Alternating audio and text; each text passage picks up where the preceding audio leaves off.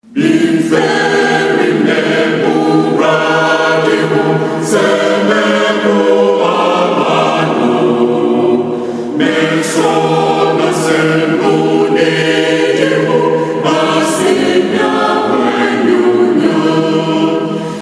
the first abri be say wo ho etisɛn ɛyɛ yɛn dwumedie a yɛato ne de religious fantasies ɛna saa abri waso egu yɛn so na wo hwɛ yɛn gidie botirimuka ensɛm wɔ ɛkɔso ɛwɔ nyamesom mu ɛndɛ na Church of Christ for Christ na safo mu mba ɛne emu asɛmpakafoɔ yɛsi yɛbɛyi sika na yɛmia yɛn ho na yɛde adanyankopɔn no kware edi na wo a wo pɛ nkwagye no wasakra wadwene efi bibiara wo ye eho na nkwagye etumi ayewo dia na saa bre ye ne wo hwe adesua ya asembisa edapon so ene se is tithing a scriptural subject. So and to the so dudu eye tworo yesemu adesua na eye an na yebeka cho se bomoden na ye previous thought ni nyina no ube follow no nkakra na saa bre no wohu mensu mehu na yie se Troyesem akasa fantutu so dudu ho na yemra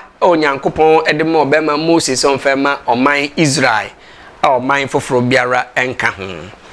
Malachi rebuked the children of Israel who returned from Babylonian captivity to do what would please the Lord God. Oh yes, Malachi and so-called men of God and their followers. Oni omo kan tutu odudu ho asema na wekotu no woni Malachi na bakosem Malachi ekonku asum no ofinku asum baaye no na emra ne ahyade a na fa tutu odudu ho onyankopon de na Moses de ma Israel ana awonto atoaso oguso eya na sense ne Nebukadnezar be fa won ma wo konku asum na wo san baaye nti na san tutu odudu we no omagya ne nyina ne kira kwan aforebo ahodo a wobo ni nyina wonyo ne yie enti wo kan Malachi chapter 1 verse number 6 to 8 na Malachi akasa e de akire Israel asofo a wode mmoa a wode ba afore e de patabone mmoa no wadi dem na oka ho asem e de kire won se dabi saa de na woyo no eye bone e na woyo na enu na udu Malachi chapter 3 verse number 8 to 10 ansem bi ho ma me no enkan fa Bible Malachi chapter 3 verse number 8 me no kan ekosi 10. Will a man rob God? So onipa ebewia ewrade, yet you have robbed me. I muwia me onyankopon na Malachi so ka kire Israel for so muwia no enti contextual speaking se obefa 10 no de aye adwuma de a ene no onyankopon se wuwia no say ena Malachi ka kire Israel for no say I muwia me, but you say na muka say in what way have we robbed you? In tithes and offerings. Ekwan ben so ena muka say ye wiawo. Ekwan ben so ena eche say ye wiawo. No say eye entuduso dudu ene ayedie mu offerings. Na no ne emmoa ne yede bobo afore ahye de ne nyoma na woyo ne nyina onyankopon se oman Israel fo mu wiame. Verse number 9. You are cursed with a curse, for you have robbed me, even this whole nation. Or say, I mo Israel for wadome mo dome esanse mu wiame ti wode no me e de adome mo. Wode no me e de adome mo. Esanse mu wiame na wie no ka se na sa oman yi nyina wanka amaman yo here a nation and nations. So question to you, what nation na Malachi kan wasem inti we say nka uko school nanka ye kan we ni ye ka cho say what nation a nka e bia ye de 4 na beba ye de 4 ye wi ss na ya 5 no mo de ba a to yi but o wa bre so de minim say eye a to d inti nka a Ethiopia, B Ghana, C US, D Israel. Na ye say ye answer na ewo mu na nka abaka ko yi Ghana ka wa bonche ka be yi F. Why? So fatu team say the whole nation na wa ha no Malachi kasafa only oman Israel ho. Me say Nyankopon nim the difference between plural and singular. Baby a nations no use nations but a host nation or the Israel for pay or say omuwian into what the no me adome won. Bring all the tithe into the storehouse. Momfan to so do nyina mra adekrade efie that there may be food in my house. Neduane atna me fie and try me now in this. Na munye we mfa so menhwe says the Lord of hosts. Ewrade abo bibia na ese.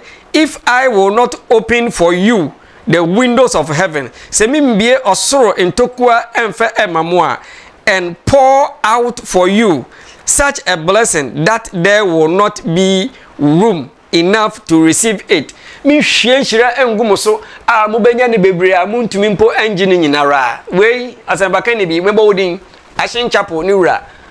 Osi wei woni a woyɛ saa de wei no Nyankopɔn abo ho ban hwie nhyira de gu won so na divirus wona wɔsɛe won ade nyina no Onyankopɔn pam efi won nkyɛn odofo woto all the wosua nyina na me de bia sana me kan say some of these men no they are blindfolded by the devil and they do no more so sika wo penti wa hyeda bu ade egu so na wo yɛ saa de no because adusua dodo a some of these so-called men of God they nim no e say no kura no nkomu no munim majority they know but oka the effect ni sika bebrebe no emma I say US enche bia I think last year or last 2 years or so one preacher man bia odina so title ho asem o se wa kira odi ayeye poto afi ni we behu ni ese enye o se dada na ohun na we hu oboa na we hu pa senya monsu munnimu aye ka monjintuma kikikikike sense ka mo penti na yanje ebeden ne yesi asore dan ne yanje ebeden ne ye urade adwuma sakasa no wo kan sabe ye ignorant kasa because wo kotoro yesemu a na Israel for no isi asore dan a enye tithe ne edisi asore dan ho a free will offering. Why? And when Tifatu team na me friend to me chim ne hu ne yese Malachi e kan ne nuanom Israel fa wo finku asom mo aba wo ye de enye ho asem. In Matthew 23:23 and Luke 11:42, Jesus reproved the Jews who tithe of cumin, mint, rue, and all manner of herbs, and pass by justice and the love of God. What quotation am boss is here? Jesus Christ e kan ne nuanom Jew for nenim a ne wo yi saa nyoma e bobo odin hu tutuso dudu. Na mum paripari ye ne odo a wo se wode do Nyankopɔn no na won ye ne Yesu kan ho asem think of it ya Jesus mbo kan tithe ho asem enti ya pam foforo wo mobo papa wo mobo na won to ogbo ase ensua nyame asem adenti na Yesu Kristo kan asem we wo hwa script na egusu na ye be kire wo mu why Jesus speaks of tithe but not obliged to Christians adenti na Yesu Kristo o kan tutuso dudu ho asem nanso enye ahyede edema a Christopher.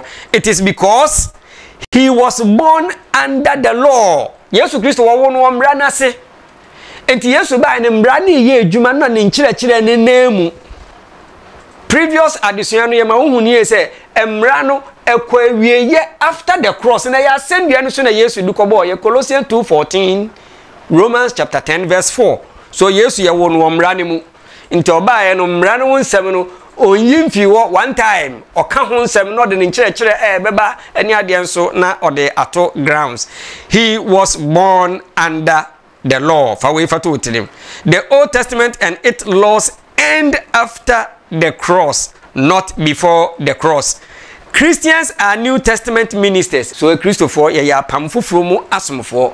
Enti se Yesu Kristo kan tutuso dudu ho asɛm na nye ahyede edema apamfoforo mu soma ye wo no mra no emu emrenti nke ye be take time na scriptures aye go to Luke chapter 2:22-24 as asem no fi Leviticus chapter 12:6-12 etc.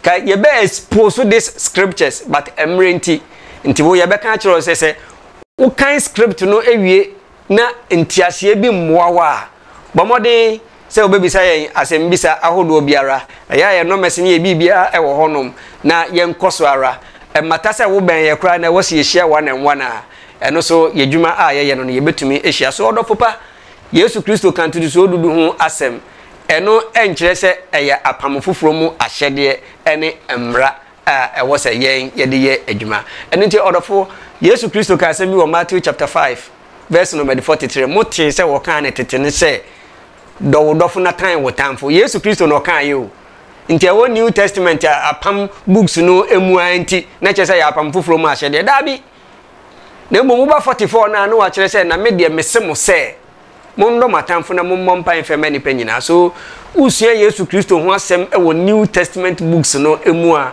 wo na wɔ sɛ wo yɛ exegeting wo yɛ exegesis wo yi ebi edigina nkyɛn na wo ne sɛ we no ɛkɔ ɛwɔ apam dada ɛnkyerɛkyerɛ ɛne embra mu na we no so yɛ apam foforo ɛnkyerɛkyerɛ ɛne embra emu. Ɔdɔfo pa ayɛwrade dɔ deɛ yɛ ka nyina ne sɛ ɛntuduso dudu yɛ twerɛ yɛ sɛ mu adesua ɛno nti so bi kyerɛkyerɛ biribiara a onya Bible gyina so a na no ɛnyɛ twerɛ yɛ sɛ mu ntuduso dudu a deɛ yɛ ka nyɛ sɛ sakra wadwen fi bɔne so biara a wotim ho gitum sɛ wo bɔne nti na Kristo wu yɛ wosie no ɔsɔreɛ ma kwan na wɔmbɔ wesu ɛmɛhyɛ Kristo ni nipadua mu na wo kan wani buso a nkwagye ayɛ wo dia obisi ade bia se Kristo nipadua yɛ nasafo why Ephesians chapter 1 22-23 no ɛkyerɛ mu ma yɛmbisa say if Jesus had come yesterday where will you be today?